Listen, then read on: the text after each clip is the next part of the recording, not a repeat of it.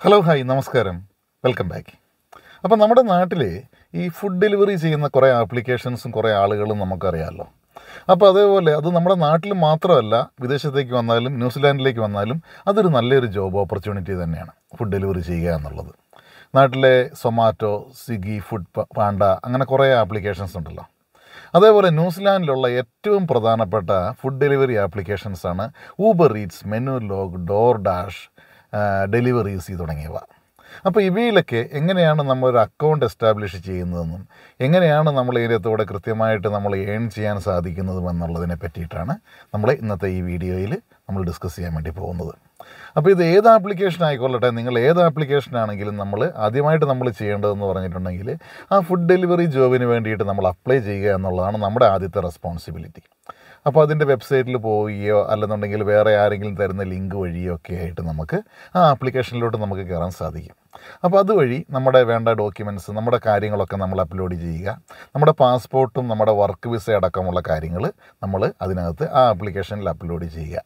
അതേപോലെ അവർ നമ്മുടെ അടുത്ത് നമ്മുടെ ബാങ്ക് ഡീറ്റെയിൽസുമായി ബന്ധപ്പെട്ട കാര്യങ്ങൾ, നമ്മുടെ IRDയുമായി ബന്ധപ്പെട്ട കാര്യങ്ങളൊക്കെ ചോദിക്കും. IRD എന്ന് പറഞ്ഞിട്ടുണ്ടെങ്കിൽ ഇവിടുത്തെ നമ്മുടെ നാട്ടിലെ ഇൻകം ടാക്സ് ഡിപ്പാർട്ട്മെൻറ്റ് പോലെയുള്ള ഇവിടുത്തെ ടാക്സ് അത് ഗവേൺ ചെയ്യുന്ന ഡിപ്പാർട്ട്മെൻറ്റാണ് IRD. അപ്പോൾ അതുമായി ബന്ധപ്പെട്ട് നമുക്കൊരു നമ്പറൊക്കെ കിട്ടും. IRD നമ്പറൊക്കെ അവർ ആവശ്യപ്പെടാൻ സാധ്യതയുണ്ട്. ഇപ്പം ഈ സംഭവങ്ങളൊക്കെ നമ്മൾ കൊടുത്തു കഴിയുമ്പോൾ അവർ നമ്മുടെ അടുത്ത് ആവശ്യപ്പെടുന്ന വേറെ ഒരു സംഭവമാണ് ബാക്ക്ഗ്രൗണ്ട് ചെക്ക് ചെയ്യാൻ പറയും. ബാക്ക്ഗ്രൗണ്ട് ചെക്ക് നമ്മളല്ല ചെയ്യേണ്ടത്, നമ്മളത് അപ്ലൈ ചെയ്യുക. നമ്മൾ സാധാരണ എല്ലാ കാര്യങ്ങൾക്കും അപ്ലൈ ചെയ്യുന്ന രീതിയിൽ നമ്മുടെ പേപ്പർ വർക്ക്സൊക്കെ വെച്ചിട്ട്, നമ്മുടെ ഡ്രൈവിംഗ് ലൈസൻസും നമ്മുടെ പാസ്പോർട്ടും നമ്മുടെ വിസയുമായി ബന്ധപ്പെട്ട കാര്യങ്ങളൊക്കെ വെച്ചിട്ട് നമ്മൾ ഈ ബാക്ക്ഗ്രൗണ്ട് ചെക്കിന് വേണ്ടിയിട്ട് നമ്മൾ അപ്ലൈ ചെയ്യുന്നു.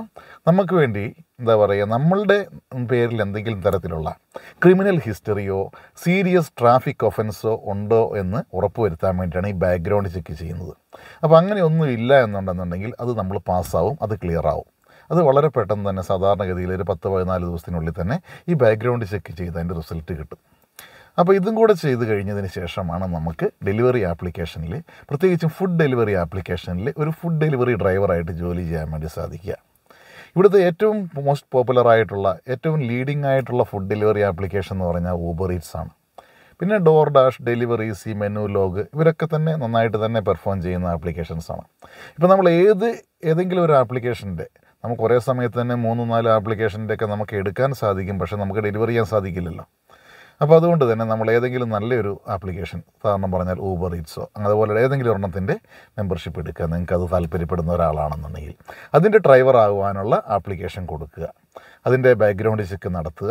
അത് കിട്ടിക്കഴിഞ്ഞതിന് ശേഷം അവർ നമ്മുടെ അടുത്ത് കുറച്ച് കാര്യങ്ങളും കൂടെ ആവശ്യപ്പെടും. അതായത് ഇതെല്ലാം ഓക്കെ ആയി കഴിയുമ്പോൾ അവരാവശ്യപ്പെടുന്ന കാര്യങ്ങളാണ് നമ്മളുടെ എന്താ പറയുക, വണ്ടിയുമായി ബന്ധപ്പെട്ട കാര്യങ്ങൾ. അപ്പം പലപ്പോഴും അവർ നമുക്കൊരു ഓപ്ഷൻ തരും, നിങ്ങൾ ഏത് തരത്തിലുള്ള വണ്ടിയാണ് ഉപയോഗിക്കുന്നത് എന്നുള്ളത്. നമുക്ക് ബൈക്ക് ഉപയോഗിക്കാം, ബൈക്ക് എന്ന് പറഞ്ഞാൽ നമ്മുടെ ബൈസിക്കിൾ ഉപയോഗിക്കാം, അല്ലെങ്കിൽ മോട്ടോർ ബൈക്ക് ഉപയോഗിക്കാം, അല്ലെങ്കിൽ നമുക്ക് ഈ 4 വീലേഴ്സ് ഉപയോഗിക്കാം. അപ്പോൾ ഏത് തരത്തിലുള്ള വണ്ടിയും നമുക്ക് ഉപയോഗിക്കാം. അപ്പം നമുക്ക് എന്താ പറയുക, ബൈസിക്കിളാണ് നമ്മൾ ഉപയോഗിക്കുന്നതെങ്കിൽ അവർ നമുക്ക് തരുന്ന ഈ മെഷീൻ തന്നെ ജനറേറ്റ് ചെയ്യുന്നതാണല്ലോ, കമ്പ്യൂട്ടർ ജനറേറ്ററാണല്ലോ ഇതിൻ്റെ കാര്യങ്ങളൊക്കെ. അപ്പോൾ അവർ ജനറേറ്റ് ചെയ്യുന്ന ഓർഡറുകൾ കുറവായിരിക്കും. കാരണം നമ്മൾ സൈക്കിൾ ചവിട്ടിയൊക്കെ ഓടി എത്തിച്ച് കൊണ്ടുപോയി കൊടുക്കുക എന്ന് പറഞ്ഞാൽ ആ നിരപ്പിൽ അടുത്തുള്ള പ്രദേശങ്ങൾ മാത്രമല്ലേ പറ്റുള്ളൂ. അപ്പോൾ കാറിലോ ബൈക്കിലോ ഒക്കെയാണെങ്കിൽ കുറച്ചും കൂടെ ദൂരത്തേക്ക് പോകാൻ സാധിക്കുമല്ലോ. അപ്പോൾ അങ്ങനെയുള്ളവർക്കാണ് സാധാരണഗതിയിൽ കൂടുതലായിട്ട് ഓർഡറുകൾ ലഭിക്കാറുള്ളത് എന്നാണ് ഞാൻ മനസ്സിലാക്കിയിരിക്കുന്നത്. അപ്പം നമ്മളെന്താ ചെയ്യേണ്ടതെന്ന് പറഞ്ഞിട്ടുണ്ടെങ്കിൽ, ഇതിൻ്റെ നമ്മൾ ലോഗിൻ ചെയ്ത് കഴിഞ്ഞാൽ, സൈൻ ഇൻ ചെയ്ത് കഴിഞ്ഞിട്ടുണ്ടെന്നുണ്ടെങ്കിൽ നമുക്ക് വണ്ടിയുടെ ഡോക്യുമെൻറ്റ്സ് കൊടുക്കേണ്ടി വരും, വണ്ടിയുടെ ഇൻഷുറൻസ് അടക്കമുള്ള സംഭവങ്ങൾ, വണ്ടിയുടെ വാറൻറ്റ് ഓഫ് ഫിറ്റ്നസ്, വണ്ടി എന്തുമാത്രം കണ്ടീഷനിലുള്ളതാണ്. സാധാരണഗതിയിൽ ന്യൂസിലാൻഡിൽ രജിസ്റ്റർ ചെയ്യുന്ന എല്ലാ വാഹനങ്ങളും 2000-ന് ശേഷം ആദ്യമായിട്ടാണ് ആ വണ്ടി ലോകത്തെവിടെയെങ്കിലും രജിസ്റ്റർ ചെയ്യുന്നതെങ്കിൽ, 2000-ലോ അതിന് ശേഷമോ ആണെങ്കിൽ ഓരോ 12 മാസം കൂടുമ്പോഴും, 2000-ന് മുമ്പാണ് നമ്മൾ ഉപയോഗിക്കുന്ന വണ്ടി രജിസ്റ്റർ ചെയ്യുന്നതെങ്കിൽ ഓരോ 6 മാസം കൂടുമ്പോഴും ഈ വാറൻറ്റ് ഓഫ് ഫിറ്റ്നസ് എന്ന് പറയുന്ന ഒരു പ്രക്രിയയ്ക്ക് കൊണ്ടുപോകണം. അതായത് ഒരു ഓതറൈസ്ഡ് ആയിട്ടുള്ളൊരു മെക്കാനിക്ക് നമ്മുടെ വണ്ടിയുടെ ആ കണ്ടീഷൻസൊക്കെ ചെക്ക് ചെയ്ത് ആവശ്യമായിട്ടുള്ള പോരായ്മകളൊക്കെ കാണുകയാണെങ്കിൽ അതിന് വേണ്ടപ്പെട്ട കാര്യങ്ങളൊക്കെ പറഞ്ഞു തന്ന് നമ്മളത് റെക്ടിഫൈ ചെയ്ത് നമുക്കൊരു സർട്ടിഫിക്കറ്റ് തരുന്നതാണ് വാറൻറ്റ് ഓഫ് ഫിറ്റ്നസ് എന്ന് പറയുന്നത്. അപ്പം ഈ സംഭവം, അതേപോലെ നമ്മുടെ വണ്ടിയുടെ റെഗോ എന്ന് പറഞ്ഞിട്ടുണ്ടെന്നുണ്ടെങ്കിൽ രജിസ്ട്രേഷൻ, എല്ലാം നമുക്ക് മാസം വേണമെങ്കിൽ നമുക്ക് പുതുക്കാം, വർഷത്തിലേക്ക് പുതുക്കാം, ആ രീതിയിൽ. കാരണം ഒരു മിനിമം ഓരോ വണ്ടിക്കും ഫിക്സഡ് ആയിട്ടുള്ളൊരു എമൗണ്ട് ഉണ്ട്. ആ എമൗണ്ട് അടച്ചാൽ മാത്രം മതി. റെഗോ എന്ന് പറഞ്ഞിട്ടുണ്ടെങ്കിൽ ഗവൺമെൻറ് വാറൻറ്റ് ഓഫ് ഫിറ്റ്നസ് ഉള്ള വണ്ടിയാണെന്നുണ്ടെങ്കിൽ റെഗോ പുതുക്കാൻ വേണ്ടിയിട്ട് നമ്മൾ അടുത്തുള്ള പോസ്റ്റ് ഓഫീസിലോ അത് പോസ്റ്റ് ഷോപ്പിലോ അല്ലെങ്കിൽ VTNS AAയിലൊക്കെ പോവുകയാണെന്നുണ്ടെങ്കിൽ അവർ നമുക്ക് വേണ്ടി ചെയ്തു തരും. ഒരു ഓൺ ആൻ ആവറേജ് ഒരു $100 $110 വരെയൊക്കെയാണ് ഒരു വർഷത്തേക്ക് റെഗോ വരുന്നത്. ഈ വോഫിൻ്റെ കാര്യത്തിൽ പറയുകയാണെന്നുണ്ടെങ്കിൽ വോഫ് ടെസ്റ്റ് ചെയ്യാൻ വേണ്ടിയിട്ട് $60 മുതൽ $100 വരെ പല സ്ഥാപനങ്ങളും ചാർജ് ചെയ്യും. അപ്പോൾ ഈ ചെക്ക് ചെയ്യുമ്പോൾ പല കംപ്ലൈൻറ്റും അവർ കണ്ടുപിടിക്കും. അപ്പോൾ ഈ കംപ്ലൈൻറ്റുകൾ റിപ്പയർ ചെയ്യുന്നതാണ് പ്രധാനപ്പെട്ട നമ്മുടെ സാമ്പത്തികമായിട്ടുള്ള മുടക്ക്. പക്ഷെ അത് റിപ്പയർ ചെയ്താലും ചിലപ്പോൾ അത് ആയിരക്കണക്കിന് ഡോളറുകളൊക്കെ ആയെന്ന് വരാം. പക്ഷെ അത് റിപ്പയർ ചെയ്താലും നമ്മുടെ വണ്ടി ന്യൂസിലാൻഡ് റോഡിന് മാത്രം ഉപയോഗിക്കാൻ പര്യാപ്തമായ രീതിയിൽ സേഫാണ് എന്ന് ഉറപ്പുവരുത്തുകയാണ്. നമ്മുടെ ബ്രേക്ക്, നമ്മുടെ ടയറ്, നമ്മുടെ വണ്ടിയുടെ സേഫ്റ്റിയുമായി ബന്ധപ്പെട്ട വൈപ്പർ ബ്ലേഡ്, ലൈറ്റ്, ഇൻഡിക്കേറ്ററുകൾ തുടങ്ങി സസ്പെൻഷൻ അടക്കമുള്ള കാര്യങ്ങൾ അവർ വളരെ ക്ലോസ് ആയിട്ട് ചെക്ക് ചെയ്യും വാറൻറ്റ് ഓഫ് ഫിറ്റ്നസ്സിൽ. അപ്പോൾ നമ്മുടെ വണ്ടി ഫെയിലാവുകയാണെന്നുണ്ടെങ്കിൽ ഇത്ര ദിവസത്തിനുള്ളിൽ നമുക്ക് രണ്ടാമതും ടെസ്റ്റിന് കയറ്റുകയാണെങ്കിൽ, റിപ്പയർ ചെയ്തതിന് ശേഷം ടെസ്റ്റിന് കയറ്റുകയാണെങ്കിൽ എല്ലാവരും അത് ഫ്രീ ആയിട്ട് ചെയ്ത് കൊടുക്കാറുണ്ട്. ഓക്കെ. അപ്പോൾ ഈ വാറൻറ്റ് ഓഫ് ഫിറ്റ്നസ് വേണ്ടി വരും, വണ്ടിയുടെ റെഗോ വേണ്ടി വരും, വണ്ടിയുടെ ഇൻഷുറൻസും വേണ്ടി വരും. ശരിക്കും പറഞ്ഞിട്ടുണ്ടെങ്കിൽ ഊബർ ഈറ്റ്സ് ഫുഡ് ഡെലിവറി ആണെന്നുണ്ടെങ്കിൽ പോലും ഇത് ശരിക്കും ഒരു ബിസിനസ്സാണ്. അതുകൊണ്ട് തന്നെ ഇത് ഡെലിവറി ചെയ്യുന്ന ഡ്രൈവർ സാധാരണഗതിയിൽ ബിസിനസ് ഇൻഷുറൻസ് ഉണ്ടായിരിക്കണം എന്നാണ് എൻ്റെ കാഴ്ചപ്പാട്. ഞാൻ ഉറപ്പിച്ച് പറയുന്നില്ല, കാരണം എനിക്കറിയാം പല ആളുകളും ഈ ഊബർ ഫുഡ് ഡെലിവറിയൊക്കെ ചെയ്യുന്ന പല ആളുകളും സാധാരണ പേഴ്സണൽ ഇൻഷുറൻസിൻ്റെ പുറത്ത് തന്നെയാണ് ഈ വണ്ടി ഓടിക്കുന്നത്. പക്ഷെ എന്നെ കുഴപ്പം പറ്റുക എന്ന് പറഞ്ഞിട്ടുണ്ടെന്നുണ്ടെങ്കിൽ ഈ പേഴ്സണൽ ഇൻഷുറൻസിൻ്റെ പുറത്ത് അല്ലെ സാധാരണ നമ്മൾ നോൺ ബിസിനസ് എന്നുള്ള രീതിയിൽ ഒരു ഇൻഷുറൻസ് ഉള്ള ഒരു വണ്ടി എടുത്തുകൊണ്ട് നമ്മൾ ഈ ഇങ്ങനത്തെ കാര്യങ്ങൾക്ക് വേണ്ടി പോവുകയും അൺഫോർച്ചുനേറ്റ്ലി ഒരു ആക്സിഡൻറ്റ് പോലെയുള്ള കാര്യങ്ങൾ സംഭവിക്കുകയും ചെയ്യുകയാണെങ്കിൽ, വണ്ടി ഒരു ടോട്ടൽ ലോസ് പോലെയുള്ള ഒരു അവസ്ഥയിലേക്കൊക്കെ പോവുകയാണെന്നുണ്ടെങ്കിൽ ഇവർ എൻക്വയറി ചെയ്യും. ഈ ആപ്ലിക്കേഷൻ ഇൻഷുറൻസ് കമ്പനിക്കാർ എൻക്വയറി ചെയ്യും ഇവരെന്തൊക്കെ കാര്യത്തിന് വേണ്ടിയാണ് ഈ വണ്ടി ഉപയോഗിക്കുന്നത്, പേഴ്സണൽ യൂസിന് വേണ്ടി മാത്രമായിരുന്നോ മറ്റെന്തെങ്കിലുമൊക്കെ ആയിരുന്നോ എന്ന് എൻക്വയറി ചെയ്യും. അപ്പോൾ സാധാരണഗതിയിൽ ഇപ്പം ഞാനാണ് വണ്ടി ഓടിക്കുന്നതെങ്കിൽ എനിക്കാണ് ഊബറിൻ്റെ അക്കൗണ്ട് ഉള്ളത്, എൻ്റെ പേരിലാണ് ഈ വണ്ടി ഉള്ളത്, എൻ്റെ ബാങ്ക് അക്കൗണ്ടിലോട്ട് ഊബറിൻ്റെ പൈസ വരുന്നുണ്ടെങ്കിൽ ഇൻഷുറൻസ് കമ്പനിക്ക് കൃത്യമായിട്ട് മനസ്സിലാക്കാൻ സാധിക്കും ഇവൻ ഈ വണ്ടി അല്ലെങ്കിൽ വേറെ ഏതെങ്കിലും വണ്ടി വെച്ചിട്ട് ഇവൻ ഊബർ ഓടിക്കുന്നുണ്ട് എന്നുള്ള കാര്യം കൃത്യമായിട്ട് ഇൻഷുറൻസുകാർക്ക് മനസ്സിലാക്കാൻ സാധിക്കും. അപ്പോൾ അവരെന്താ ചെയ്യുക എന്ന് പറഞ്ഞിട്ടുണ്ടെങ്കിൽ അവർ നമ്മുടെ അടുത്ത് അതിൻ്റെ പ്രൂഫ് കാണിക്കാൻ പറയും, നിങ്ങളതല്ല ചെയ്തത് എന്ന് കാണിക്കാൻ വേണ്ടിയിട്ട്. അപ്പോൾ നമുക്ക് വേറെ ഒരു വണ്ടിയുടെ പേരിലെങ്കിൽ നമ്മുടെ കയ്യിൽ ഇൻഷുറൻസിൻ്റെ ബിസിനസ് ഇൻഷുറൻസിൻ്റെ പേപ്പർ ഉണ്ടായിരിക്കണം, ആ വണ്ടിയാണ് ഉപയോഗിക്കുന്നതെന്ന് നമുക്ക് തെളിയിക്കാൻ സാധിക്കണം. സാധാരണഗതിയിൽ അത് ബുദ്ധിമുട്ടുള്ള കാര്യമാണ്, സാധ്യമല്ല. അപ്പോൾ അതുകൊണ്ട് തന്നെ അതൊരു കള്ളത്തരങ്ങളൊന്നും ഒരിക്കലും നമ്മൾ ന്യൂസിലാൻഡിൽ ചെയ്യാണ്ടിരിക്കുന്നതാണ് ഏറ്റവും നല്ലത്. കാരണം അത് റിസ്ക്കാണ്. റിസ്ക് എന്ന് പറഞ്ഞാൽ നമ്മുടെ ആ റെക്കോർഡ്സിൽ ഒരു ബ്ലാക്ക് മാർക്ക് വീഴിക്കേണ്ട ആവശ്യമില്ലല്ലോ ചെറിയ കാര്യങ്ങൾക്ക് വേണ്ടിയിട്ട്. അപ്പോൾ അതുകൊണ്ട് തന്നെ അത് ഞാൻ ഒരിക്കലും പ്രോത്സാഹിപ്പിക്കില്ല. നിങ്ങളൊരു ബിസിനസ് ഇൻഷുറൻസ് തന്നെ എടുക്കണമെന്നാണ് എൻ്റെ ഒരു വ്യക്തിപരമായിട്ടുള്ള അഭിപ്രായം. അപ്പം ബിസിനസ് ഇൻഷുറൻസ് എടുക്കുകയാണെന്നുണ്ടെങ്കിൽ ഏതാണ്ട് ഒരു വണ്ടിക്ക് ഒരു 140-നും 200-നും ഇടയ്ക്ക് ഡോളർ ഓരോ മാസവും അടയ്ക്കേണ്ടി വരും. അതേ വണ്ടിക്ക് നമ്മൾ പേഴ്സണൽ ഇൻഷുറൻസ് ആണെന്നുണ്ടെങ്കിൽ ഒരു 50-നും 70-നും ഇടയ്ക്ക് അടച്ചാൽ മതി കേട്ടോ. അവിടെയാണ് ഇത്രയും വ്യത്യാസം വരുന്നത്. അപ്പം ബിസിനസ് ഇൻഷുറൻസ് ആകുമ്പോൾ കൂടുതൽ കിലോമീറ്റർ നമ്മൾ വണ്ടി ഓടുന്നുണ്ട്, ആക്സിഡൻറ്റ് പോലെയുള്ള കാര്യങ്ങൾ സംഭവിക്കാനുള്ള സാധ്യത കൂടുന്നുണ്ട്. അപ്പോൾ ഇൻഷുറൻസ് കമ്പനിക്ക് ആ കാര്യങ്ങൾ ക്ലിയർ ആക്കി എടുക്കാനാണ് അവരുടെ പ്രീമിയം കൂടുതലായിട്ട് മേടിക്കുന്നത്. അപ്പോൾ ഇൻഷുറൻസിൻ്റെ കാര്യം നമ്മൾ സബ്മിറ്റ് ചെയ്യേണ്ടി വരും. അപ്പോൾ ഇതെല്ലാം സബ്മിറ്റ് ചെയ്ത് കഴിയുമ്പോൾ അവർ നമുക്ക് അപ്രൂവൽ തരും. അപ്രൂവൽ തരികയാണെന്നുണ്ടെങ്കിൽ നമുക്ക് അവരുടെ ഒരു ആപ്ലിക്കേഷൻ ഡൗൺലോഡ് ചെയ്ത്, ഇപ്പം ഡോർഡാഷ് ആയിക്കൊള്ളട്ടെ, മെനുലോഗ് ആയിക്കോട്ടെ, ഊബർ ഈറ്റ്സ് ആയിക്കൊള്ളട്ടെ, അപ്പോൾ അതിൻ്റെ ആപ്ലിക്കേഷൻ ഡൗൺലോഡ് ചെയ്ത് നമ്മളത് സൈൻ ഇൻ ചെയ്ത് നമ്മുടെ ഇമെയിൽ ID യും നമ്മുടെ ഫോൺ നമ്പറൊക്കെ വെച്ച് നമ്മൾ സൈൻ ഇൻ ചെയ്ത് നമ്മൾ അതിലേക്ക് നമ്മൾ കയറുകയാണ്. അപ്പോൾ അതിന് ശേഷം സംഭവിക്കുക എന്ന് പറഞ്ഞിട്ടുണ്ടെന്നുണ്ടെങ്കിൽ നമുക്ക് ഈ ട്രിപ്പുകൾ റിസീവ് ചെയ്യാനുള്ള ഒരു പെർമിഷനാണ് നമുക്ക് കിട്ടുന്നത്. അപ്പം സാധാരണ നാട്ടിലൊക്കെ ഡെലിവറി ജോലി ചെയ്ത ആൾക്കാർക്കാണെങ്കിൽ അറിയാമായിരിക്കും. അപ്പോൾ അവിടെ സംഭവിക്കുന്നതെന്ന് പറഞ്ഞിട്ടുണ്ടെങ്കിൽ നമ്മൾ ഇത് ആപ്ലിക്കേഷൻ ഓണാക്കി കഴിഞ്ഞാൽ സൈൻ ഇൻ ചെയ്ത് കഴിയുമ്പോൾ സാധാരണഗതിയിൽ നമ്മുടെ സ്ഥലത്തുള്ള നമ്മൾ എവിടെയാണോ ഉള്ളത് അവിടുത്തെ തിരക്കനുസരിച്ചിട്ട് നമുക്ക് കോളുകൾ വരും. അപ്പം നമ്മുടെ മൊബൈലിൽ ഒരു സിഗ്നൽ പോലെ വരും. ആ സിഗ്നലിൻ്റെ അകത്ത് കൃത്യമായിട്ട് അവർ കാണിക്കും, അതിൻ്റെ അകത്ത് ഇന്ന സ്ഥലത്തു നിന്നുള്ള ഡെലിവറിയാണ്, അത് ഇന്ന സ്ഥലത്തേക്കാണ്, അല്ലെങ്കിൽ ഇന്ന സ്ഥലത്തേക്കാണ് ആ ഡെലിവറി പോകേണ്ടത്. അപ്പോൾ അതിന് നിങ്ങൾ പ്രതീക്ഷിക്കാൻ സാധ്യതയുള്ള അല്ലെങ്കിൽ നിങ്ങൾക്ക് ലഭിക്കുവാൻ സാധ്യതയുള്ള എമൗണ്ട് ഇത്രയാണ് എന്ന് പറഞ്ഞിട്ട്, ഉദാഹരണത്തിന് നിങ്ങളുടെ അടുത്ത് പറയും ഇപ്പോൾ ഒരു കൃത്യമായിട്ടൊരു റെസ്റ്റോറൻറ്റിൻ്റെ തന്നെ പേര് പറയും. ഉദാഹരണം പറഞ്ഞാൽ ബർഗർ കിങ് വെല്ലിംഗ്ടൺ എയർപോർട്ടിൽ നിന്ന് നിങ്ങളുടെ അടുത്ത് ഹൈറ്റാറ്റയിലേക്ക് ആണ് ട്രിപ്പ്. 5 കിലോമീറ്റർ ഡിസ്റ്റൻസ് ഉണ്ട്. ഈ 5 കിലോമീറ്റർ ഡിസ്റ്റൻസിന് അവർ തരാൻ വേണ്ടി നിങ്ങൾക്ക് പോകുന്നത് $8 എന്ന് പറഞ്ഞിട്ട് കൃത്യമായിട്ടത് കാണിക്കും. അപ്പോൾ അതിനകത്തൊരു ഓപ്ഷൻ നമുക്ക് കിട്ടും. ഒന്നെങ്കിൽ നമുക്ക് ഡിക്ലൈൻ ചെയ്യാൻ പറ്റും. അതിൻ്റെ മുകളിൽ ഡിക്ലൈൻ ചെയ്യാനൊരു ഓപ്ഷൻ ഉണ്ടാവും. നിങ്ങൾക്ക് താല്പര്യമില്ല, നിങ്ങൾക്ക് പൈസ കുറവാണെന്ന് തോന്നുകയാണ്, അല്ലെങ്കിൽ നിങ്ങളിപ്പോൾ അത് എടുക്കാൻ തയ്യാറല്ലെങ്കിൽ നിങ്ങൾക്ക് ഡിക്ലൈൻ ചെയ്യാം.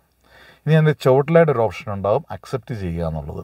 അപ്പോൾ അക്സെപ്റ്റ് ചെയ്യുകയാണെങ്കിൽ അത് അക്സെപ്റ്റ് ചെയ്യുക. അതിനുശേഷം ഈ പറയുന്ന റെസ്റ്റോറൻറ്റിൽ പോവുക.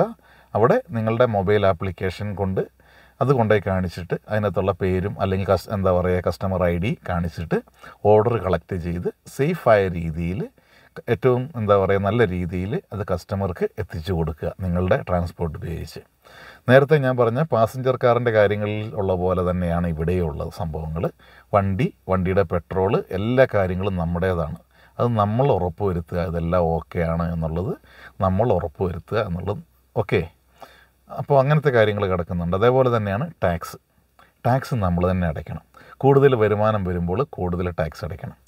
ഇവിടുത്തെ ടാക്സിൻ്റെ സിസ്റ്റം നിങ്ങൾ അറിയാത്ത ആൾക്കാരാണെങ്കിൽ അതും കൂടെ ഞാൻ കൃത്യമായിട്ടൊന്നും കൂടെ പറഞ്ഞു തരാം. ഇവിടെ നമ്മൾ $1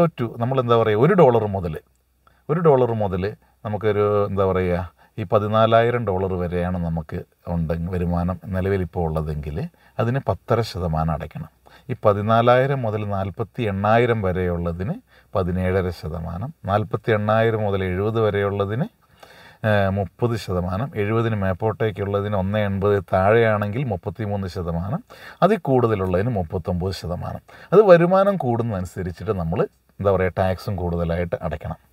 അപ്പോൾ ഇങ്ങനെയൊക്കെ കാര്യങ്ങൾ കിടക്കുന്നുണ്ട്. അതും ഈ ഡ്രൈവറുടെ ഉത്തരവാദിത്വമാണ്. അപ്പോൾ സാധാരണഗതിയിൽ ഫുഡ് ഡെലിവറി ചെയ്യുകയാണെന്നുണ്ടെങ്കിൽ, ഇപ്പം ഞാൻ അതിൻ്റെ കമ്പനികളുടെ പേര് പിന്നെയും റിപ്പീറ്റ് ചെയ്യുന്നില്ല. ഇപ്പോൾ ഏത് കമ്പനിയാണെന്നുണ്ടെങ്കിൽ ഒരു ചെറിയ ട്രിപ്പൊക്കെയാണ്, 2-3 കിലോമീറ്ററിൻ്റെ ട്രിപ്പാണെന്നുണ്ടെങ്കിൽ, നല്ല തിരക്കുള്ള സമയമാണെങ്കിൽ ചിലപ്പോൾ നിങ്ങൾക്ക് ഒരു $7-8-9 ഒക്കെ ആയിരിക്കും മാക്സിമം കിട്ടാൻ സാധ്യതയുള്ളത്. ഓൺ ആൻ ആവറേജ് ഒരു $7 നിങ്ങൾക്കത് കിട്ടുകയുള്ളൂ. അപ്പോൾ ഒരു മണിക്കൂറിൽ നമുക്ക് 10 ഡെലിവറി ഒന്നും ചെയ്യാൻ സാധ്യമില്ല. കാരണം സാധിക്കില്ല, അത്രയും ഓടി എത്തിക്കാൻ പറ്റത്തില്ല. ഒരു 2-3 ഒക്കെ പറ്റുള്ളൂ മാക്സിമം ശ്രമിക്കുകയാണെങ്കിൽ തന്നെ. അപ്പം തന്നെ മനസ്സിലാക്കാൻ പറ്റും, ഒരു മണിക്കൂർ കൊണ്ട് നമുക്ക് തിരക്കുള്ള സമയത്ത് ജോലി ചെയ്താൽ പോലും അങ്ങേയറ്റം പോയാൽ ഒരു $20 മുതൽ $30 വരെയാണ് നമുക്ക് മൊത്തത്തിൽ ലഭിക്കുവാൻ സാധ്യതയുള്ളത്. ഓക്കെ, ആ $30 ചിലവും കാര്യങ്ങളൊക്കെ കുറയും. ഇതെല്ലാം കഴിഞ്ഞ് കഴിയുമ്പോഴത്തേക്കും ടാക്സ് കഴിയും, നമ്മുടെ എണ്ണ ചിലവുണ്ടാവും, മറ്റ് ഇൻഷുറൻസിൻ്റെ ചിലവുണ്ടാവും, വണ്ടിയുടെ മെയിൻ്റനൻസ് ഉണ്ടാവും. ഇതൊക്കെ നമ്മൾ കണക്കൂട്ടേണ്ട കാര്യങ്ങളൊക്കെ തന്നെയാണല്ലോ. അപ്പോൾ ഇതെല്ലാം കഴിഞ്ഞ് കഴിയുമ്പോഴത്തേക്കും ഒരു $20 റേഞ്ചിലായിരിക്കാം നമുക്ക് ഒരു മണിക്കൂറിന് സേവ് ചെയ്യാൻ വേണ്ടി സാധിക്കുന്നത്. പക്ഷേ ഇതിൻ്റെ മെച്ചം അത് നമ്മുടെ ബിസിനസ്സാണ്. നമുക്കിഷ്ടമുള്ള സമയത്ത് നമുക്ക് വേണമെങ്കിൽ മാത്രം ചെയ്താൽ മതി. അതാണ് അതിൻ്റെ ഏറ്റവും വലിയൊരു മെച്ചം. നിങ്ങൾ ഇന്ന് നിങ്ങൾ ചെയ്യുന്നില്ലെങ്കിൽ നിങ്ങൾ ആരെയും ബോധിപ്പിക്കേണ്ട ആവശ്യമില്ലല്ലോ. നിങ്ങൾ സ്വന്തം ബിസിനസ് നടത്തുന്ന ആളാണ്. നാളെ നിങ്ങൾക്ക് സമയമുണ്ട്, കൂടുതൽ സമയമുണ്ട്, നിങ്ങൾക്ക് അല്ലെങ്കിൽ നാളെ കഴിഞ്ഞ് നിങ്ങൾക്ക് കുറേ പൈസയുടെ ആവശ്യമുണ്ടെങ്കിൽ ഇന്ന് നിങ്ങൾക്ക് വേണമെങ്കിൽ 10 മണിക്കൂറോ 13 മണിക്കൂർ വരെ വേണമെങ്കിലും ഒരു സ്ട്രെച്ചിലിരുന്നിട്ട് അതിൻ്റെ ഇടയ്ക്ക് ബ്രേക്ക് എടുക്കണം ചെറിയ രീതിയിൽ. അപ്പോൾ അത്രയും മണിക്കൂർ വരെയെങ്കിലും നമുക്ക് ജോലി ചെയ്യാൻ സാധ്യമാണ്. അപ്പം കുറച്ച് സാമ്പത്തികം കൂടുതലായിട്ട് വേണമെന്നുണ്ടെങ്കിൽ കൂടുതൽ സമയം ജോലി ചെയ്യാം. ഇനിയിപ്പം നമ്മൾ തിരക്കുള്ള സമയമാണെങ്കിൽ ആ ജോലിയുടെ സമയം നമുക്ക് കുറയ്ക്കാം. അപ്പോൾ ഇങ്ങനെ പല തരത്തിലുള്ള മെച്ചങ്ങളാണ് ശരിക്കും പറഞ്ഞിട്ടുണ്ടെങ്കിൽ ഫുഡ് ഡെലിവറി ഡ്രൈവറായിട്ട് ജോലി ചെയ്യുകയാണെന്നുണ്ടെങ്കിൽ നമുക്ക് ലഭിക്കുവാൻ വേണ്ടി സാധ്യതയുള്ളത്. ഓക്കെ, അപ്പോൾ ഇതിനെ പറ്റിയിട്ട് കുറേ ആളുകൾ ചോദിച്ചിട്ടുണ്ടായിരുന്നു എൻ്റെ അടുത്ത് ഇമെയിൽ വഴി അല്ലാത്ത രീതിയിലൊക്കെ ആയിട്ട്. ഞാൻ നേരത്തെ കഴിഞ്ഞ ദിവസം തന്നെ ഞാൻ വേറെ ഒരു ഈ പാസഞ്ചർ കാർ ഡ്രൈവിങ്ങുമായി ബന്ധപ്പെട്ടൊരു വീഡിയോ ഇട്ടിട്ടുണ്ടായിരുന്നു. അപ്പോൾ അത് കാണാത്ത ആൾക്കാരാണെങ്കിൽ അതും കൂടെ ഒന്ന് കാണാൻ വേണ്ടി ശ്രമിക്കുക.